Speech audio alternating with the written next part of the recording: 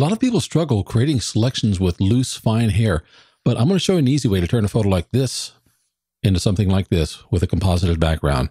No selections required.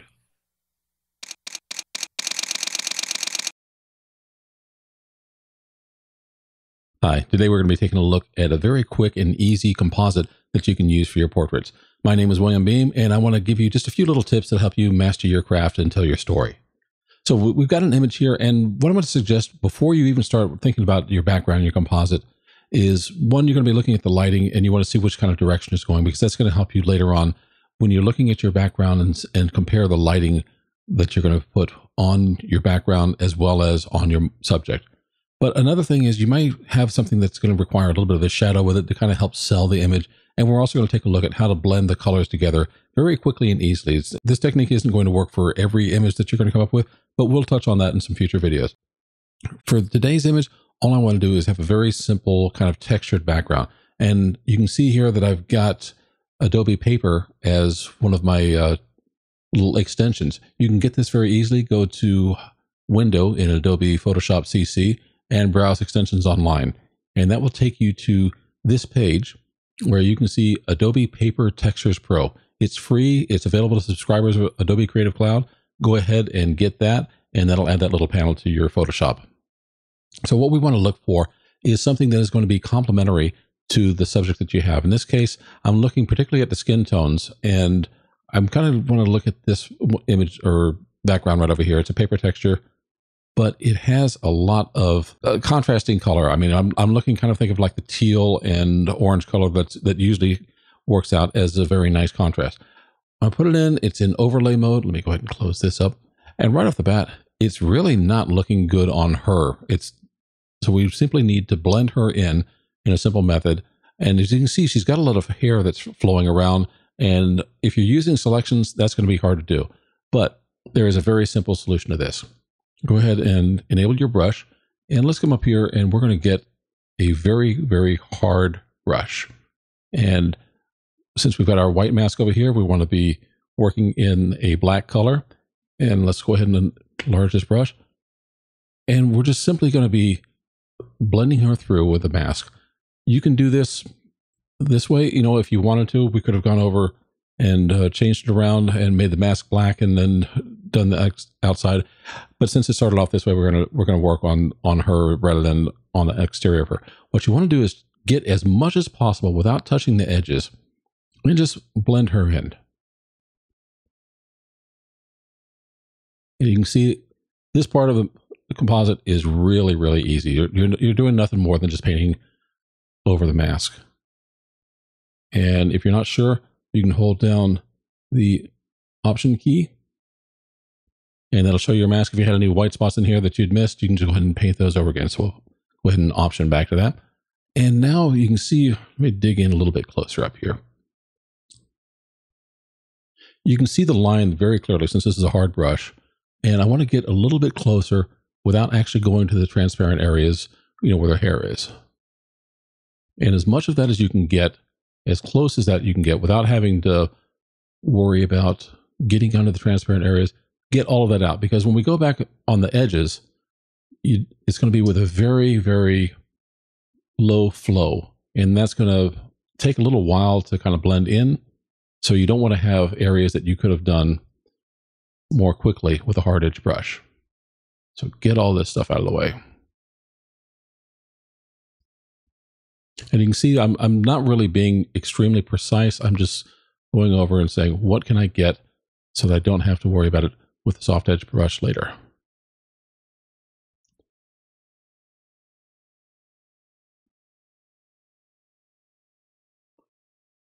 And you can get right up there. And you know what? Even if you go over, I'm going to do this purposely here, just so you can see later on that we can blend that. I probably don't want to do that much.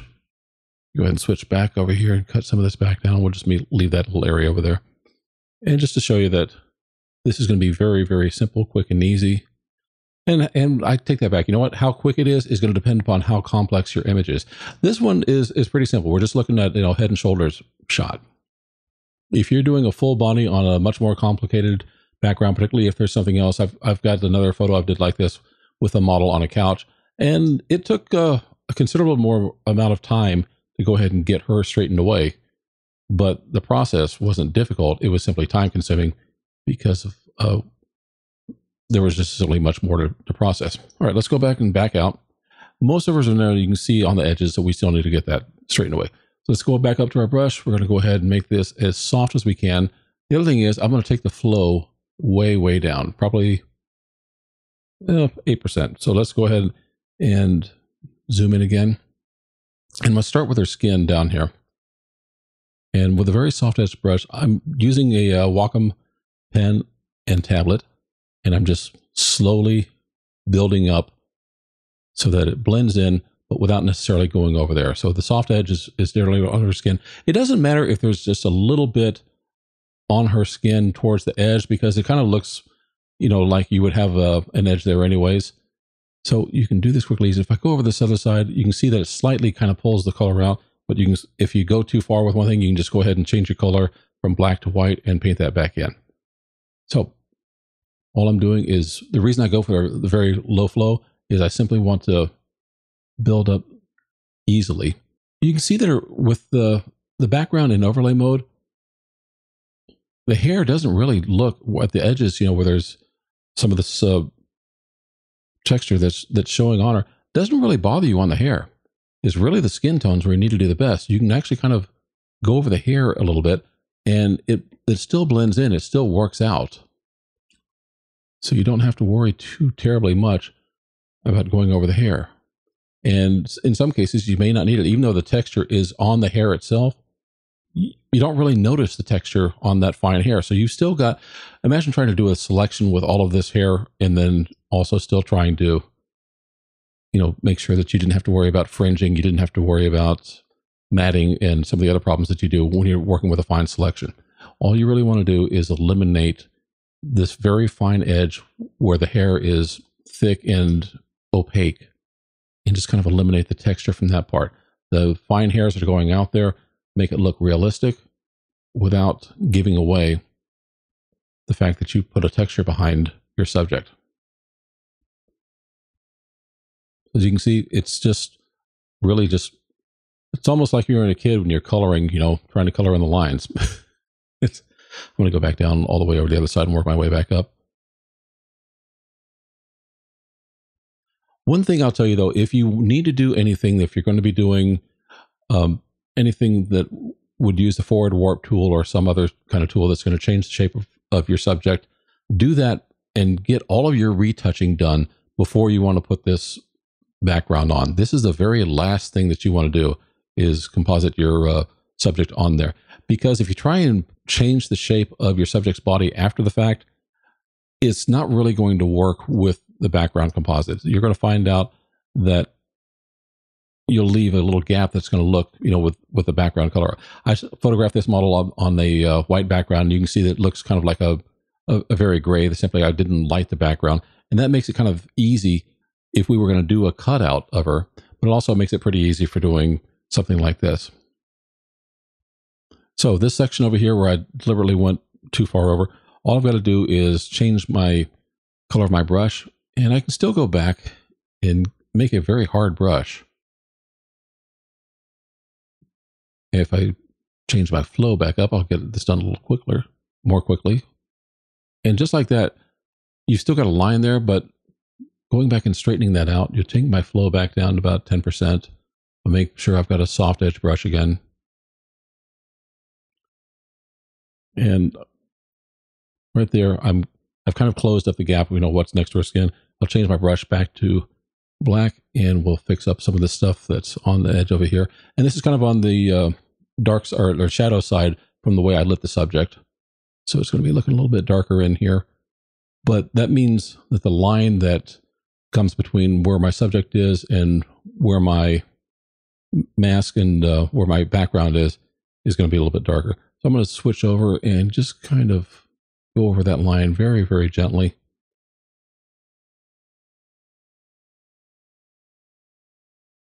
And let's go back to black. So now something like this, the texture is actually on this strand of hair, but you know what? You don't notice it. If you want to go ahead and paint it through, you can bring up a little bit of brightness, but these areas back in here, you can bring up some brightness, but I'm going to take those out because But honestly, it doesn't matter. You can't see it. All you need to do is look at the edges where there's enough brightness and you can see the actual hard line from where we did the brush before. And that's what you want to get rid of. So something like this, and it really masks her hair in very nicely, because naturally you expect to see brightness and shadow. So some of the things over here that are a little bit darker and have the texture on them, it looks normal and natural to have that. The things that you really want to get rid of are these very hard edges. And that's why you want to make sure that you keep that hard edge as close to the edge of your subject as you can, because doing this kind of brushing at when I'm about 13% flow, before I was about 8% flow, it's slow and it can be a little tedious, particularly, like I said, if you have a subject that's a bit more complicated than this one. But we've gotten back up to the top from both sides. Let me back out and see the full thing. And that's it. That's your mask. If I go ahead and hold down the Option key and click over here, that's our mask. We've got a little gap right here. I can kind of fill that in. We've got another one over here. I can kind of fill that in as need be. And you can just see where your spots are that maybe you needed to do a little closer. But on the edge, we're not doing terribly as far as a lot of subtle shading. And you can tell it works. Now, as far as the masking, that's really all I need to do. The next thing I might want to do is add another layer, and we want to blend her into the background. Right now, it doesn't necessarily look, maybe if her color matches that. There's a number of tricks that you can do, but one of the first things I want to do is I kind of want to add a shadow for her. We want to hit Command on the layer mask, and that's going to give us a selection, but this selection isn't the one we want. We want to invert this selection. So let's go to Select, Inverse, and now let's take our paintbrush and paint in black. And it's just a little bit too hard edge, so I'm going to go to Filter, Blur, Gaussian Blur, and I'm going to select kind of a really large shadow. Let's just blur the hell out of it. I'm going to go about 150. Let's say OK. So now our blur really isn't quite so sharp. We're going to go ahead and do the opacity, and we're going to pull this all the way down, and then I'm going to slightly come back up. And I'm going to get the Move tool. I'm going to move the blur off to the side. You can see it kind of in the background there. It's like, it's very faint, but it's also still on her. What I want to do is decide, like, where do I want this? And if you can't really see where it is, let's go ahead and make it a little bit bigger, or excuse me, more noticeable. And I think from the direction of the light that's coming in on her, that's a good spot. It's just a little bit lower. Matter of fact, I might bring it down just a little bit. And I'm going to go ahead and take it down. Now, it doesn't seem like much, but if you take it away, you notice it. The other thing you notice is that blur is still on her skin. So what I'm going to do is add a mask, and I just want to go ahead and make sure that the blur isn't on her. So I'm going to go back to my brush tool and make that a little bit bigger. Now you can kind of see how she's coming back into the light. And we just want to make sure that there's no blur on her, no shadow on her. So now you can see this image over here. Apparently I've missed some spot in the middle over here. Let's go ahead and click on our layer mask and fill in the gaps. Okay, so now we've got a very simple shadow behind her. You can just turn it on and off. You can see it's very subtle, but it also kind of helps sell the idea that she's there in front of that wall. Now, do you need to use this for every composite background? No. If you're in a room and or if you've got your background image is a room, or maybe the shadow wouldn't cast that far, you don't need to worry about it. But for this one where she's going to be standing, in front of a textured wall, I think it's a good idea to go ahead and have one. Final step is we want to make sure that the colors match. And there's a number of ways to do that, but let me go ahead and I'm going to duplicate her into a new combined layer. And the simplest way to really sell this with her is going to be over here, color lookup tables, or LUTs. And you can find that there's a number of LUT files that are already built in Photoshop. I'm going to take this one down here called teal and orange. And as we put this on, you can see it is way too much already. Let's get this out of here. But we bring it down to the opacity, and we just slowly slide it up. And there you go. Instant color grading, and you've got a match between your subject and your background. I hope this was helpful. I think you can see that there's a very quick and easy way to do a portrait composite. Of course, you could have moved her, from side to side. You can choose different backgrounds and textures. I'll have some links in the notes to show you, remind you where you can get these textures from paper. You can go to sites like iStock or other galleries where you can go ahead and buy a background, or you can go off and take your own. You can process them and just make sure everything is just the way you want it.